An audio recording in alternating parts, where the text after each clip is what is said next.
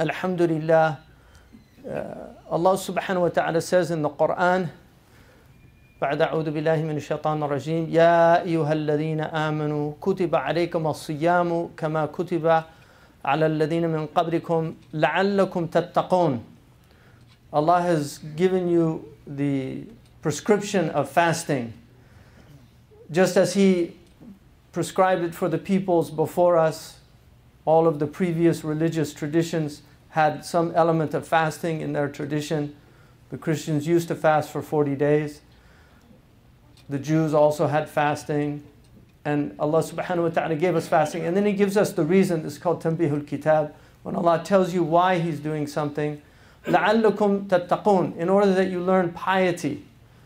This is one of the most important elements of fasting, is to learn piety. And from piety is sabr. And that's why Ramadan is the month of patience. It's learning to be patient. Allah subhanahu wa ta'ala also says the command that He gives in Al-Baqarah is that He created us and those that were before us, and then He told us to worship Him that we might be pious, that we might learn this taqwa. And so the Ramadan is a madrasa, it's a school. It's like continuing education that you go back to, like a physician or anybody that's in a type of practice that needs the skills to be upgraded, enhanced. Ramadan is the yearly time that we return to this school of taqwa and of sabr. The Jumu'ah is the weekly time. The prayers are the daily times that we return, we realign ourselves with the divine. Human beings are in heedlessness. Allah subhanahu wa ta'ala says, تَضْحَكُونَ وَتَبْكُونَ وَأَنْتُمْ سَامِدُونَ, you laugh and you are in a state of heedlessness, that you forget your Lord. This is one of the deepest illnesses of the human being. Imam al-Junayd, when he was asked what he thought the foundational sin of the human being was, he said that it was ghaflah. It was heedlessness, because all sins emanate from heedlessness. But there's another reason why Allah subhanahu wa ta'ala gave us this practice of fasting. In the verses that follow, Allah subhanahu wa ta'ala says, first of all, لَعَلَكُمْ تَتَّقُونَ أَيَّامٍ مَعْدُودَاتٍ. Ayyam is called jam'u qillah. It's a plural of paucity. It's a plural that indicates that there is not much of it, like amwal. Because wealth, mal, there's not much of wealth. People don't have a lot of wealth. So amwal is the plural of wealth to indicate that wealth is something that is limited. Ayyam al-ma'dudat, limited days. You have a few days. And then وَمَنْ كَانَ مِنْكُمْ مَرِيضًا أَوْ عَلَى سَفَرٍ فَعِدَّةٌ مِنْ أَيَّامٍ أُخَرٍ. But you can make up those days if you were sick or traveling. وَعَلَى الَّذِينَ يُطِيقُونَهُ فِدْيَةُ طَعَامِ مَسَاكِينَ, or فِدْيَةٌ طَعَامُ مِسْكِينَ. That if you're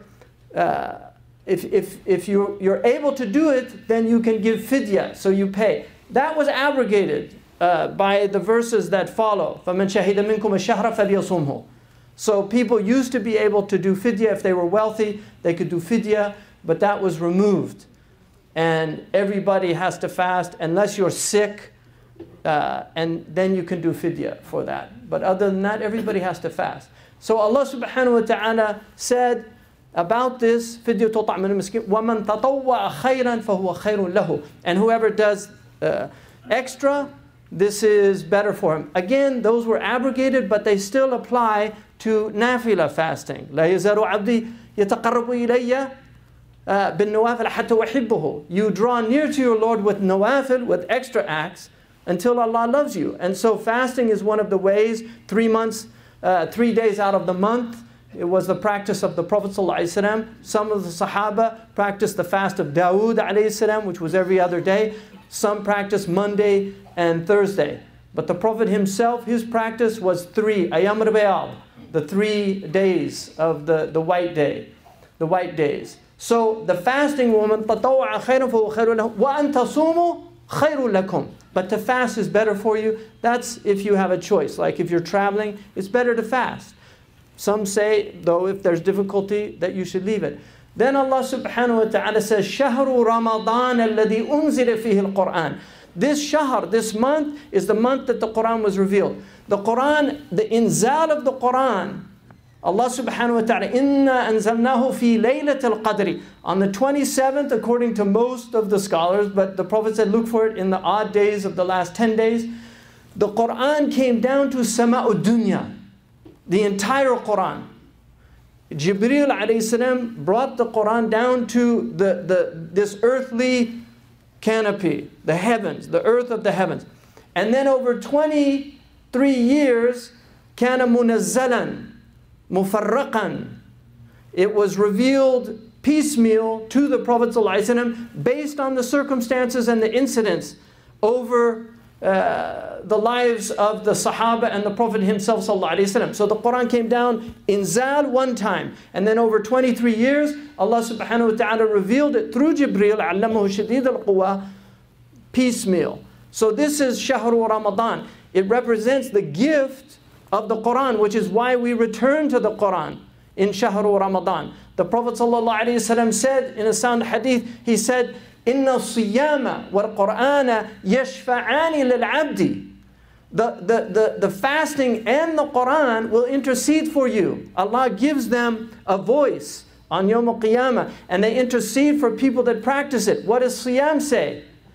قال الصيام منعته الطعام والشهوات في نهاره فشفعني فيه. I prevented him from his appetites in the daytime and from his food, and so allow me to intercede for him. Al-Quran يقول منعته نومه بالليل.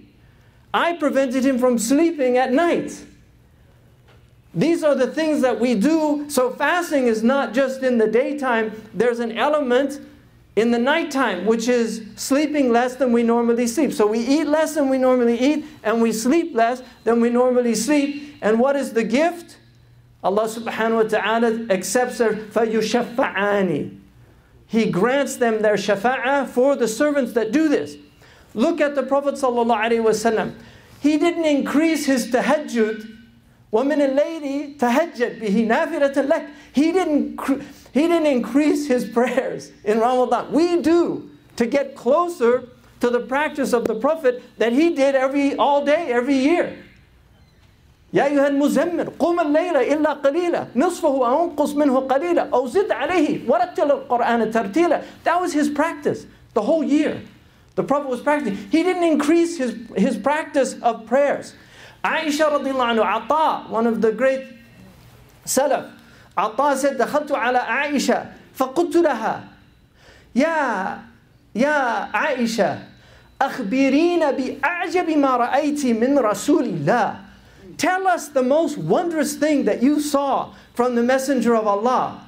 And she said, أي شأنه ليس عجبا. What thing that he did wasn't wondrous?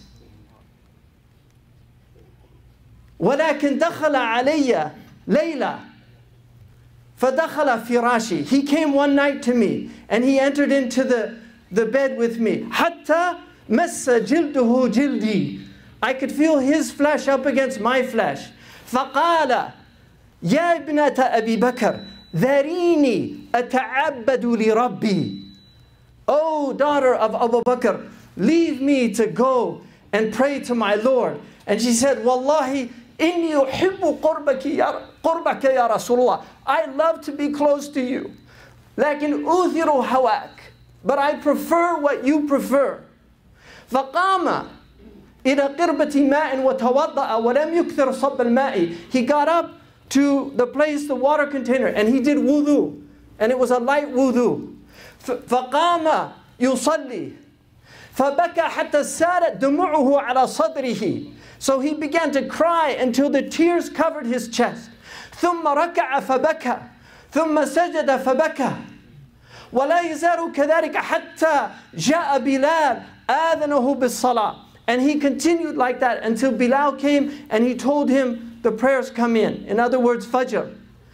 So Aisha said, Ya Rasulullah, ما يبكيك ما يبكيك وقد غفر الله لك ما تقدم من ذنبك وما تأخر. What is making you cry when your sins are anything you've done. And his sins are doing a virtuous thing when a more virtuous thing could be done.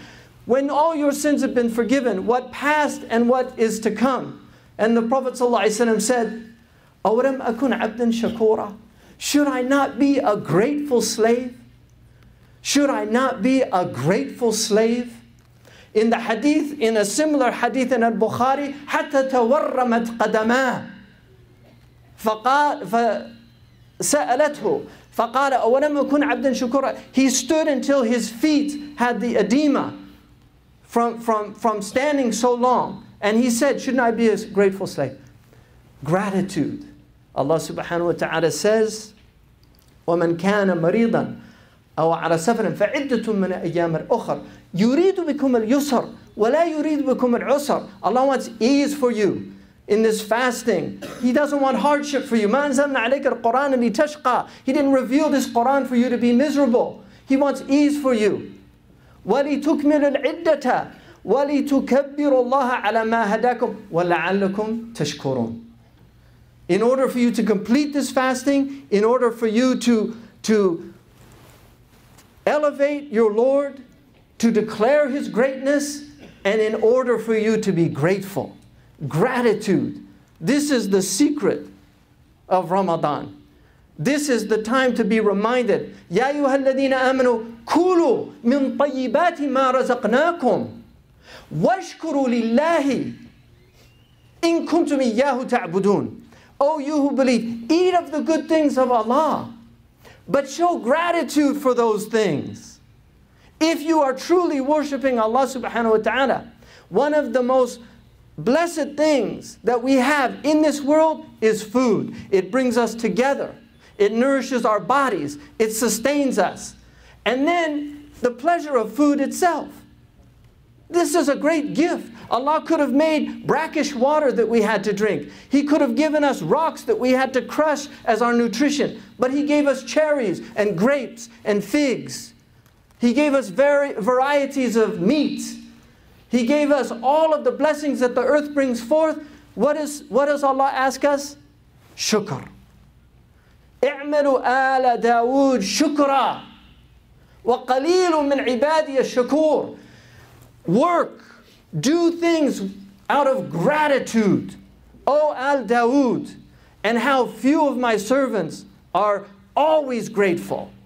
Always grateful. أَوَلَمْ أَكُنْ عَبْدًا شَكُورًا. This is, He didn't say أَوَلَمْ أَكُنْ عَبْدًا شَاكِرًا. Shouldn't I be a grateful servant? Shakir, you can be shakir one time or another time. When you're shakur, it's called sigha mubalagha. It's the form of hyperbole. It means you're always grateful. Our Prophet ﷺ was always in a state of gratitude. This was his whole experience of the world was gratitude. One of the worst things about modern times is ingratitude is cultivated in people. They're ungrateful for the police. They're ungrateful for government. They're ungrateful for their educations. They're ungrateful for everything. People just complain all the time.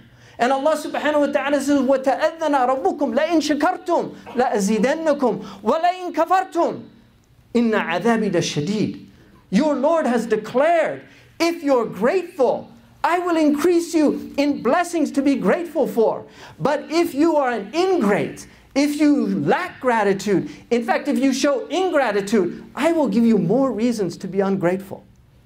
I will give you more reasons to be ungrateful. This is a metaphysical equation. Gratitude equals increase in blessings.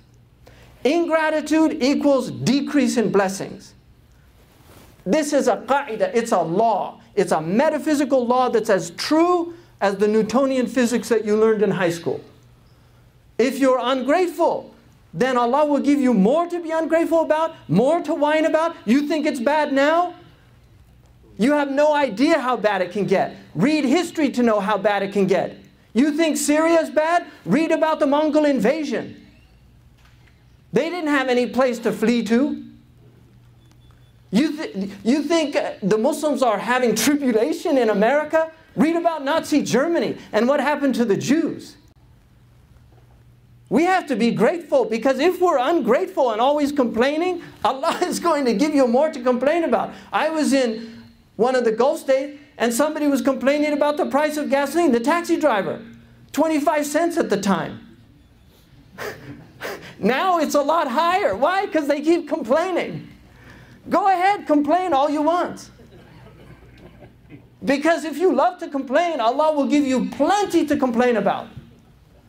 But if you want to show gratitude, Allah will give you plenty to show gratitude about. They did a study at Davis. It's called the Gratitude Study for depressed people. They had them write down every day, every morning, 10 things they were grateful for. Over a period of a month, people's depression started being lifted. وَإِن تَعُدُّوا نِعْمَةَ اللَّهِ لَا تَحْصُوهَا. If you start counting the blessings of Allah, you'll never come to an end. And you can count blessings like just eyelashes. The people don't have eyelashes. They fall out. The eyelashes are a wonderful blessing. Or some people have dry eyes. So if you have moisture in your eyes, what a blessing. If you have teeth, what a blessing. If you don't have teeth, if you have dentures, what a blessing. There's people that don't have dentures. If you lose one arm, what a blessing. You didn't lose both arms. If you lose both arms, what a blessing. Now they have prosthetic devices that enable you to do things.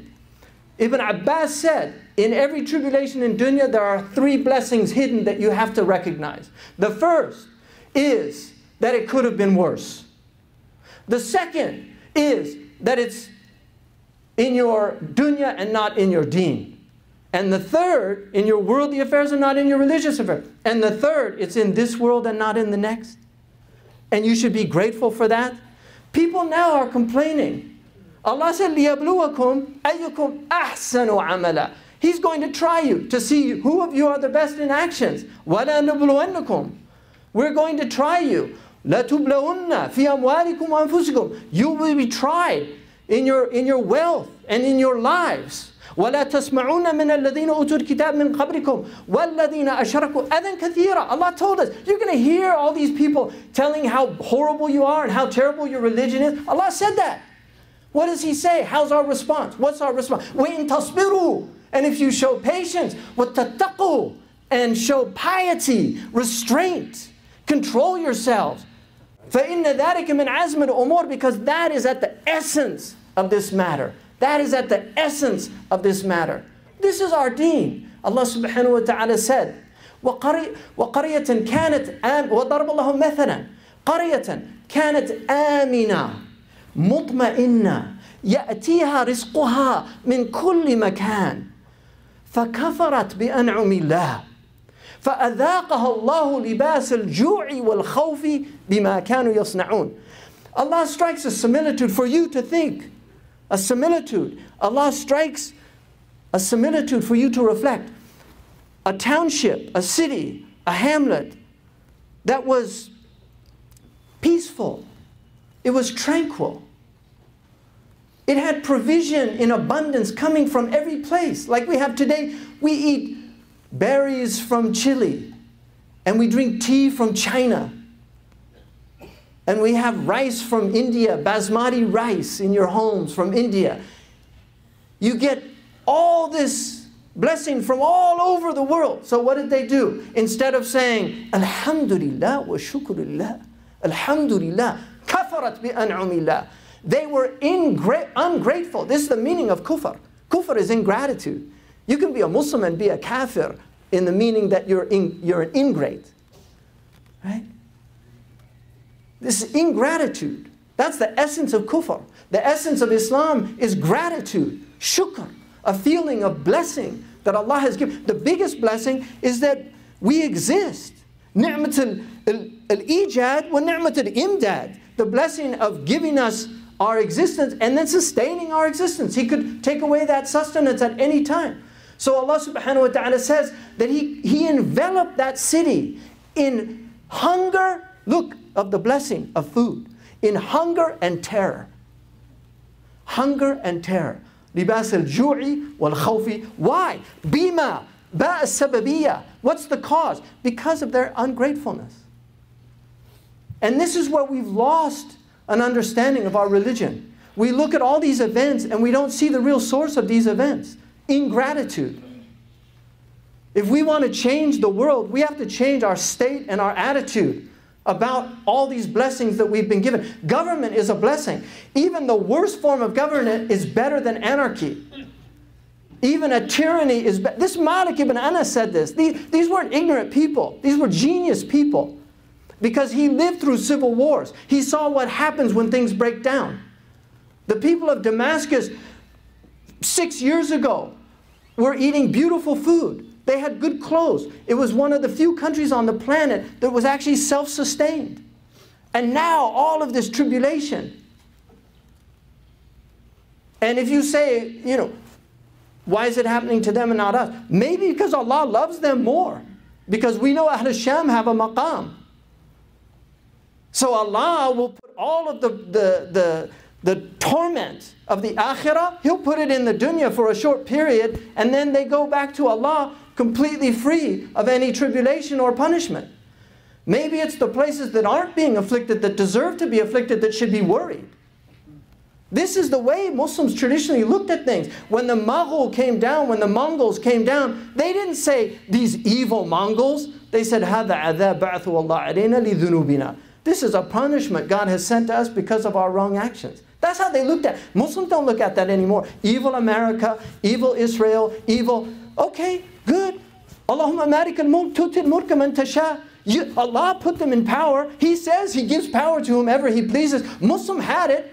If Muslims had nuclear weapons right now with the idiots that we have, we would have nuclear conflagrations all over. Allah knows what He's doing. Allah knows who He gives power to. Yes, they abuse their power, but to what degree? Who would be worse? People want the destruction of America? Well, let's see what happens when China gets the world power. See if there's going to be an Abu Ghraib that you hear about. See if there's going to be any way, recourse to redressing any wrongs. Allah Ta'ala alam, I don't know. But sometimes the worst things are answered prayers. We don't know. It's a different way of looking at the world. People don't want to look at it that way, but I read the Quran, and the Quran, it comes back to me. وَلَمَّا أَصَابَتْكُمْ مُصِيبَةٌ قُلْتُمْ أَنَّ هَذَا. When they were asked, where did this calamity come from? Allah says, قُلْ هُوَ مِنْ عِنْدِ أَنفُسِكُمْ. It's from your own selves. It didn't say, oh, it's from those evil Quraysh. Those evil Quraysh. No, Allah wanted the Quraysh to become Muslim. دخل عليهم رسول الله ماذا تقولون فيا أخ كريم ابن أخ كريم. You're a noble son of a noble. اذهبوا اليوم فأنتم الطلقاء. You're free today. I forgive you. He said what? لا تثريب عليكم. He said what Yusuf said to his brothers who threw him in a well and left him to die.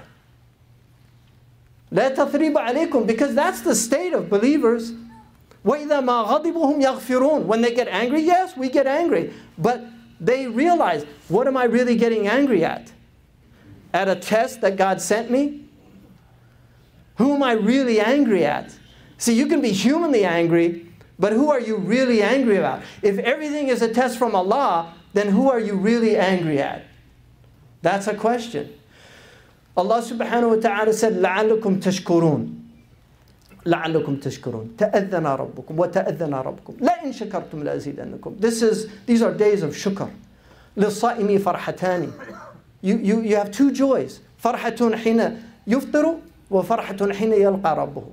He has a joy when he breaks his fast because he's completed the ibadah, and then the delight of the food. Most of the big ulama said it's itmam ata'a. It's completing that. That's the farha. It's not the food. It's actually finishing the ibadah. That's Imam Nawawi, high maqam. Allah subhanahu wa ta'ala says, right?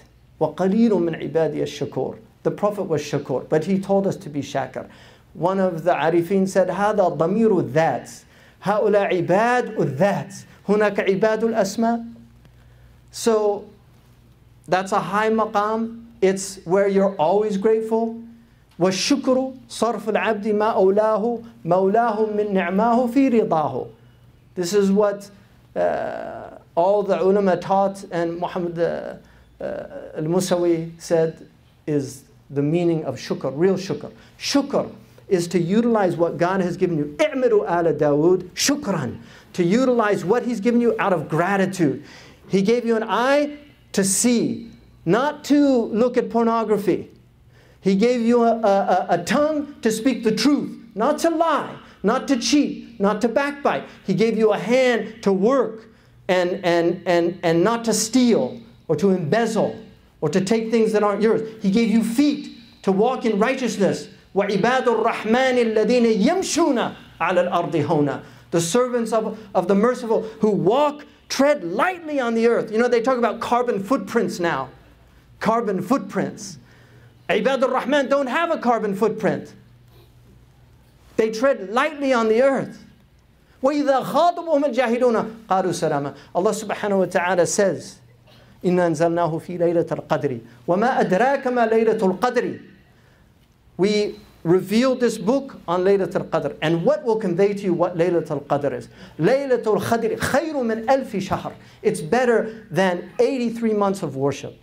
The Prophet was, because he was so covetous about, solicitous for his ummah, he was concerned that his ummah would not have a lot of rewards when he knew that the ancients had much longer lifespans. So this is min khasa'isi rahmati wa min khasa'isi ummati. This is a specific gift to this ummah, that they have a night that is worth months of ibadah. And so in a lifetime, you can literally get years added onto your ibadah. This is a great gift from Allah. And this is why Allah subhanahu wa ta'ala, the Prophet sallallahu alayhi wa sallam said, من قام رمضان إيمانا واحتسابا غفر له ما تقدم من ذنبه. Whoever stands doing extra acts, tahajjud and the taraweeh, stands doing extra acts, he has his sins forgiven of what passed. وَمَنْ صَامَ رَمَضَانَ إِيمَانًا وَاحْتِسَابًا غُفِرَ لَهُ مَا تَقَدَّمَ مِنْ ذَنْبِهِ. And whoever fasts the month of Ramadan, believing in Allah and believing that the reward is from Allah. الصِّيَامُ لِي وَأَنَا أَجْزِي بِهِ. Fasting is my own and I reward it myself. That's what Allah subhanahu wa ta'ala says. وَمَنْ قَامَ, in the hadith sahih, وَمَنْ قَامَ لَيْلَةَ الْقَدْرِ إِيمَانًا وَاحْتِسَابًا غَفَرَ اللَّهُ لَهُ مَا تَقَدَّمَ مِنْ ذَنْبِهِ وَمَا تَأَخَّرَ. أو كما قال صلى الله عليه وسلم. Whoever stands on Laylatul Qadr in belief and expecting a reward from Allah, he will have his sins forgiven. The Prophet sallallahu alaihi wasallam said in the hadith, الصلوات والجمعة إلى الجمعة ورمضان إلى رمضان مكفرات للذنوب. That your prayers, each day you pray, ما اجتنب أو ما اجتنب الكبائر, as long as he avoids major wrong actions. The prayer, the 5 prayers that you do, and then Jum'ah to Jum'ah, praying Jum'ah, and from Jum'ah to Jum'ah, Friday prayer to Friday prayer, and then Ramadan to Ramadan. These will remove your sins.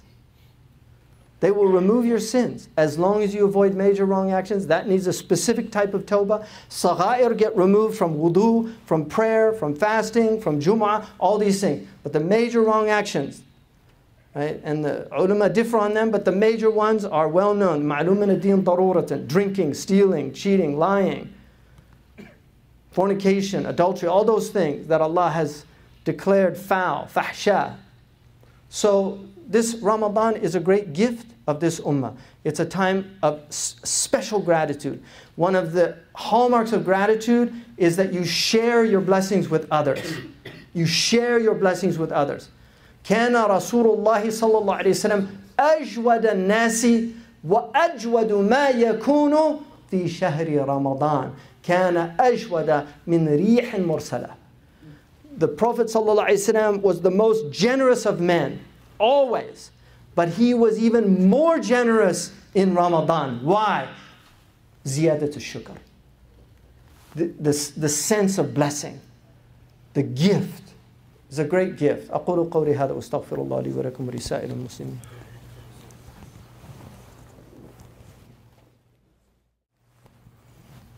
الحمد لله والصلاة والسلام على رسول الله وعلى آله ومن والاه.